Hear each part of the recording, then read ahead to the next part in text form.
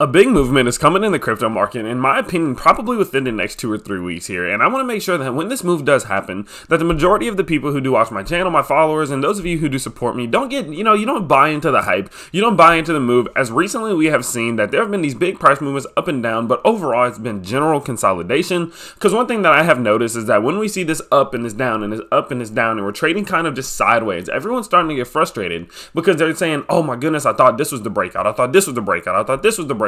And over time, that accumulation of just thinking something's a breakout, thinking the price is finally going to get moving, and it's not, does get very frustrating. And I don't want people to get discouraged thinking that they're bad traders or anything of that nature, right? So what we're going to be talking about today is the big move, the things that, the things that are giving me an anticipation that a big move is coming, and what I need to say, what I need to see to finally confirm that that big move is actually a breakout, either upwards or downwards. So as we can see here on the charts, we have been seeing this rectangular pattern over the last couple weeks, honestly, at this point, even coming up on the last few months now, that has just kind of annoyed people more than anything. We've just been going sideways for a while, and we haven't seen this level of consolidation in quite some time, realistically. I mean, the last time we did was within something of a bear market, but I mean, even these growths at this time were 20 to 30%, right? So this overall consolidation of not really going anywhere has gotten a lot of people frustrated. And so what I'm going to be talking about today is why I believe that there is a big move coming, why I truly do believe that that is probably going to happen within the next 2 or 3 weeks, and then how I'm going to spot whether or not it's an actual breakout or if it's just another fake out like we have seen from these multiple moves up and down. Okay,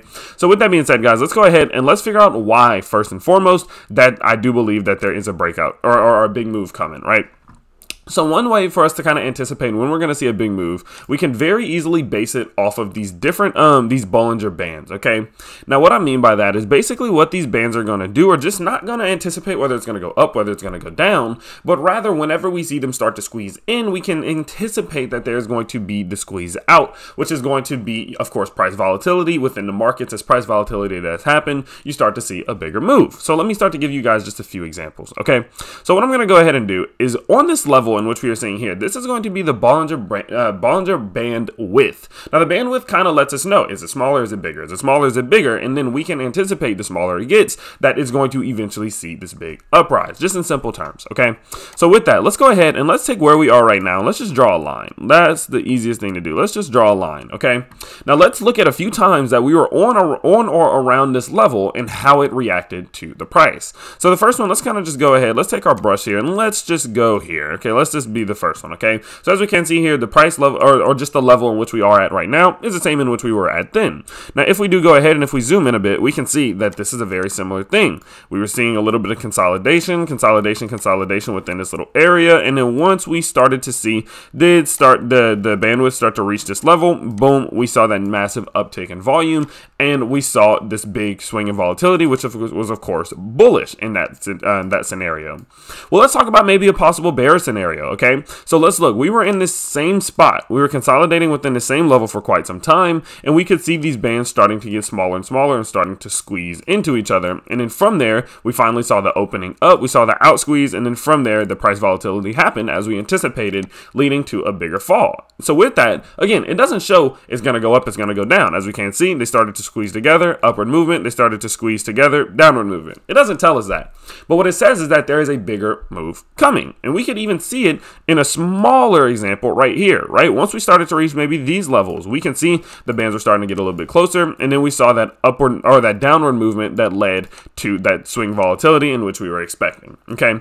So with that being said, what we can see is that right now we are approaching that same level in which we would typically have some volatility. Now, there is a possibility that we do sleep under it, and that's not what I'm saying. I do believe I'm going to give this a few weeks. I'm anticipating within the next few weeks it happens, but as you can see here, whenever it entered this realm, it was about September 21st, and we didn't see that big swing in volatility until October 22nd. So that was a whole month, and so that's what I'm giving it, a few weeks to a month or so before we see some type of bigger movement. So with that being said, how am I going to figure out whether or not we're finally going to see a breakout, either upwards or downwards, out of this little annoying, aggravating rectangle in which we've been trapped within? Or is it just going to be another fake out to the upside or fake out to the downside, and then we just end up back in square one, frustrated and annoyed?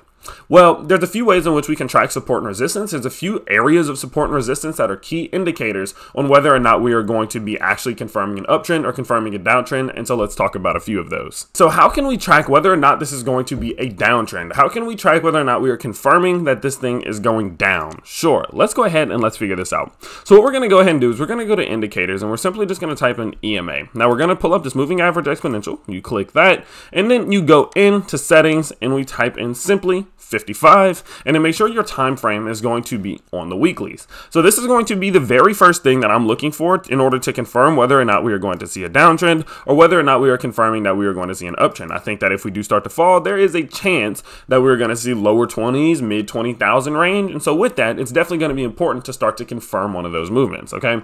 So the first thing that I'm looking at is the short-term resistance, or the short-term support, sorry, which is going to be this 55-week EMA. So as we can see here, the price has generally not closed at all a single time below this 55-week EMA. It has tried, but it has continuously failed. Now we are on Friday, so hopefully we're going to be looking at a close above this level. But as you can see, we are slowly creeping towards it, right? We're slowly creeping towards it. And if we don't get any upward momentum, that could be a sign that we are looking at a test of it or the surpassing through it. Now, we actually did clear through it this week, as we have multiple times in the last couple of weeks. But again, we didn't close behind it or close under it. So with that, it still tells me that it's still holding strong. But I would say the more times that we do come down and we touch it, the weaker it's going to get. So we definitely need to pay attention to that. If we do see a close below that level, that means that short-term support has been broken for the first time in a month, and that could, or 2 months actually, and that could be the first sign that we are seeing this downtrend begin. So if that is the case, and if we do see a fall of that nature, well, where can we expect it to fall to? Well, I have my second level of support. This is my midterm support, that if this is also broken, then I would start to really anticipate a continuation of a downward fall. So what I'm going to go ahead and do is I took my Fibonacci retracements and I went from the swing high up here from December of 2017 all the way to our swing low down in November of 18. And now I also included my 1.618 Fibonacci extension. You can do that. It's simply, if you just go here, if you go into your settings and then you can just enable that, you turn on that arrow. Let's turn this, let's go pink is fine. And then we can kind of see where this level is.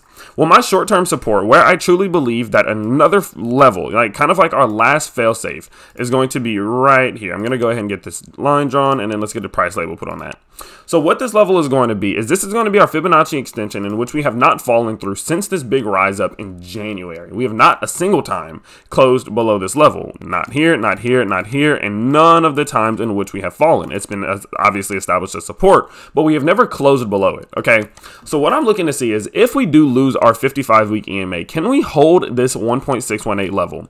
If we are unable to, at that point, I will of course start to do some more calculations and start to figure out where this thing is going. But that for me confirms that we are now looking at possibly a bear market and that we are going to see a continuation of a downtrend.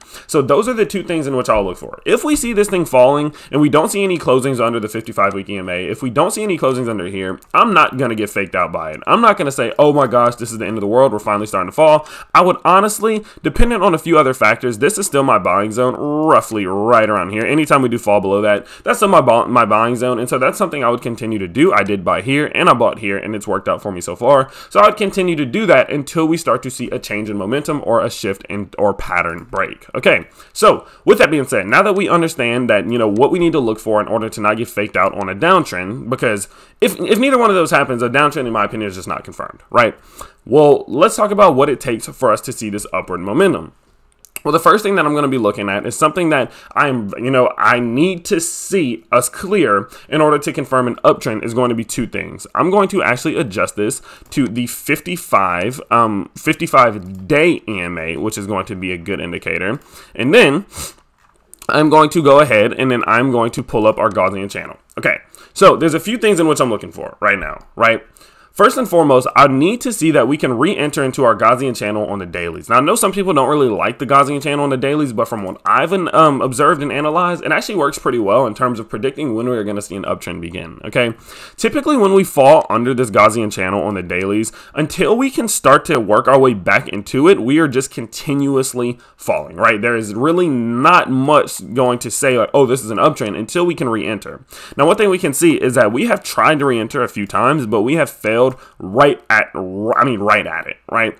So until that time comes, until we can see an entrance back into this Gaussian channel, I would go ahead and say, nope, I'm not believing this uptrend. Now, one thing that I do think as well, or you know, is pretty good, is the fact that we are expecting a big move upward, and the Gaussian is not very far away, right? I mean, we're looking at just a little increase of what, let's see, about 6 to 7% to re-enter into it, which would be a fantastic first step, because we are seeing that squeeze, right? We're seeing that squeeze between some of our EMAs on the bottoms, our weeklies, and then we are seeing that squeeze on our daily EMAs as well. So that's awesome. That's a good sign, because it does point that we don't have that far to go to enter into it, but it is still neutral in which way we break out, okay?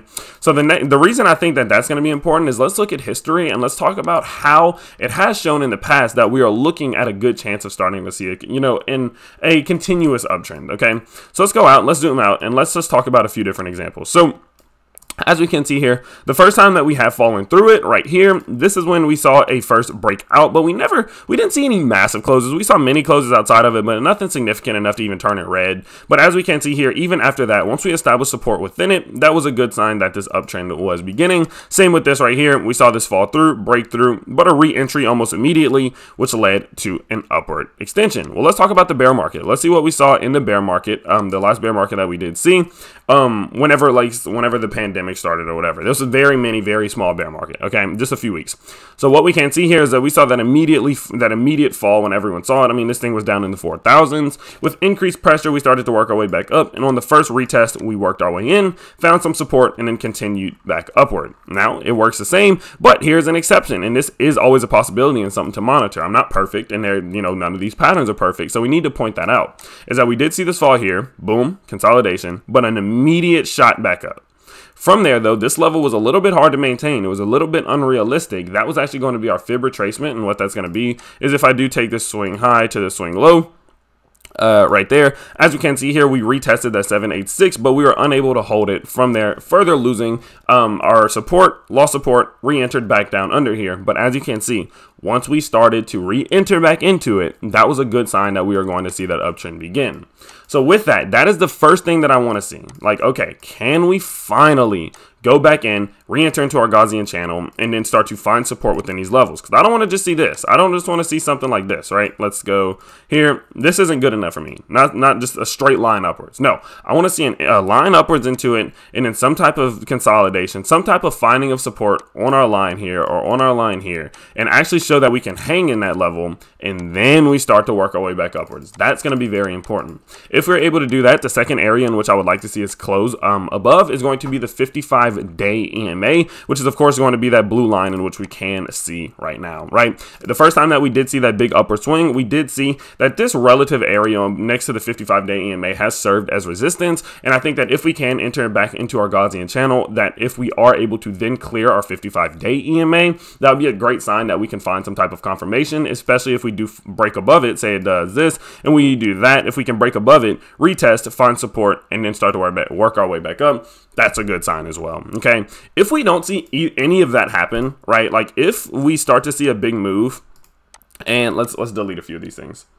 If we see a big move happen, right, where it looks something like, let's get this pulled back up, something like this, where we go here and then we come straight back, right? Or if we go here and we come straight back and we don't see any of the things in which we talked about happen today, well, realistically, I'm not going to buy it in terms of, okay, we're going down or we're going up. Those are the things I'm looking for to finally confirm, are we going down, are we going up? And then I'll start to base my trades, investments, and my buys off of that final confirmation. I'm the type of person, I either buy in zones, saying I'll only buy in this zone because that's the zone I want to buy in for a few different reasons. Like this is my buying zone right here for the most part. So right here, anytime it would dip into this level, which was here and then here, that's when I would be buying. I either buy in zones or I buy on confirmations. I confirm, okay, we entered the Gaussian channel, we found support, we cleared the 55-day EMA, now I'm in, okay? Without those type of things, I'm just not buying because I like to live in peace, okay? I like to live in peace knowing my money's not in the market right now or my extra cash isn't in the market right now, and I didn't buy something just because I got emotional that eventually led to a fall back down to this rectangle, okay?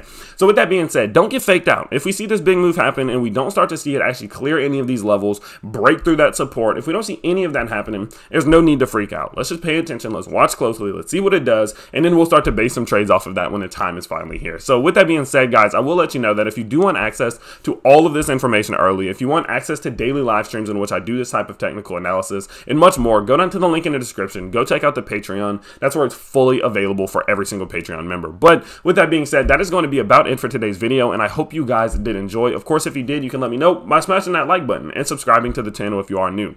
I post on this channel 1 to 2 times every single day, and I go live every single day with our new Gem Finder series. We're already on episode 24. It's growing amazingly. We're finding some absolutely fantastic cryptos, and I hope to see you all there very, very soon. Peace.